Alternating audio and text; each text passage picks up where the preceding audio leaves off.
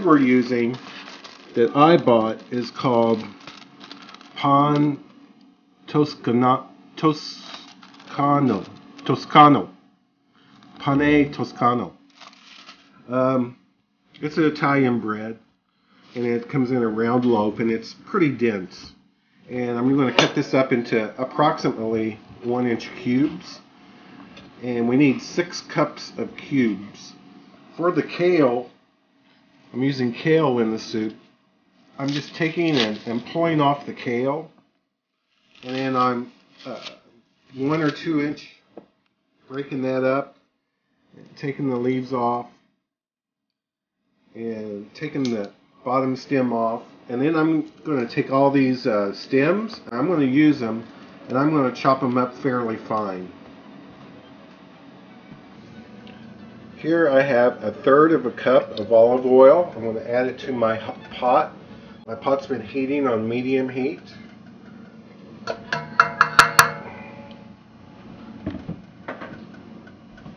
And I'm going to add the carrots. This is 3 carrots.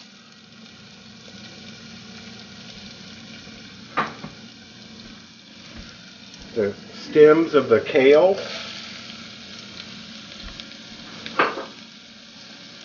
About 1 cup of onion, a good sized onion chopped up.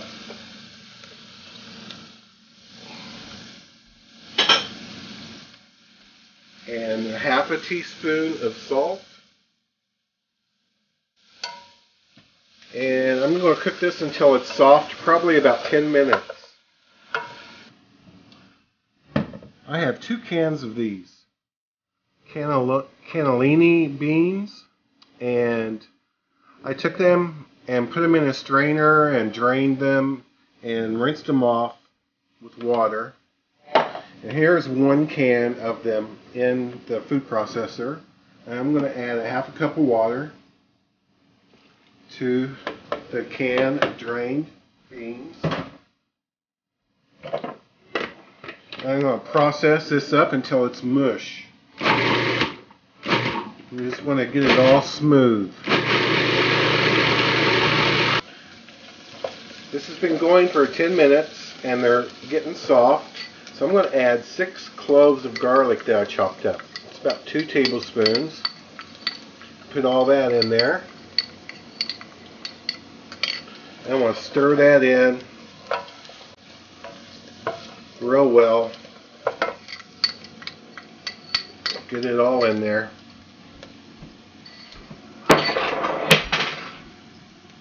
And I have 2 cans of diced tomatoes that I drained, but I didn't rinse them. They're both 14 ounces. And I'm going to put those tomatoes in there.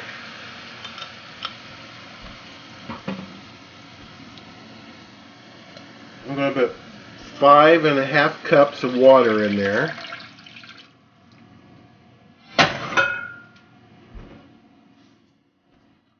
Two bay leaves, one's big, one's small. The pureed beans, put that in there.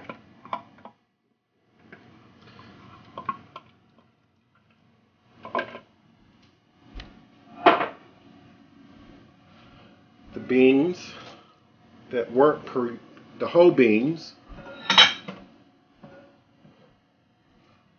All the kale is going in there.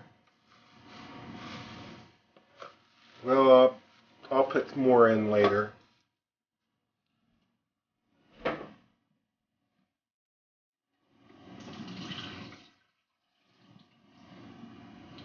And I'm going to put 1 large russet potato.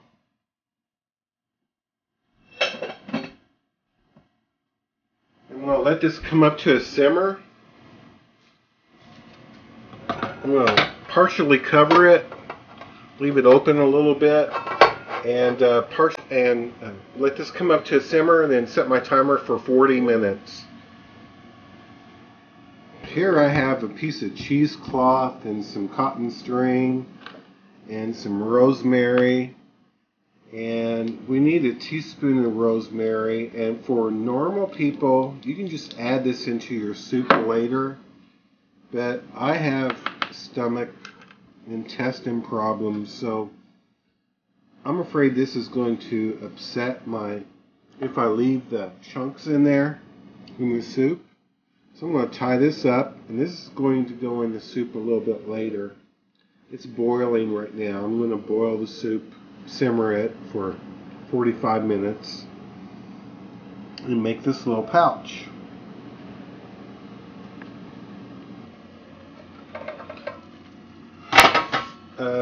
This has been going for 45 minutes, and 5 minutes ago I put in the rosemary, and I'm going to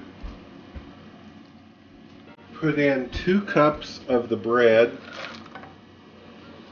Get that down in there. I've turned the heat off, and I'm going to let this sit for 15 minutes so that the bread soaks up a lot of the water and the juice. And come back in a minute or two. I'm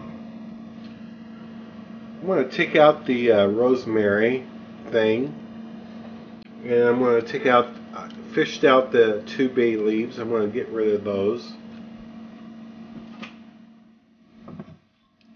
And here in my bowl, I have some of the bread.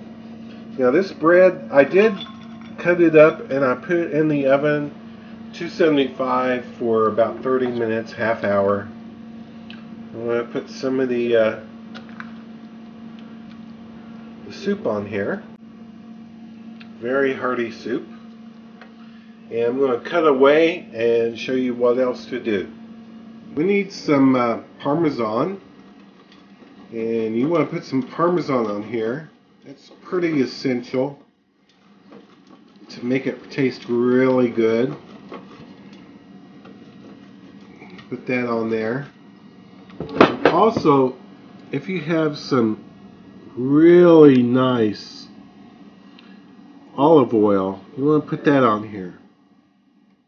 Just like a finishing olive oil. Just one of the high grades. Just put some of that on there. Make it taste really good. And optional is some bacon crumbs. Put some of that on there. And now you have a really, really good soup. Thanks so much for watching.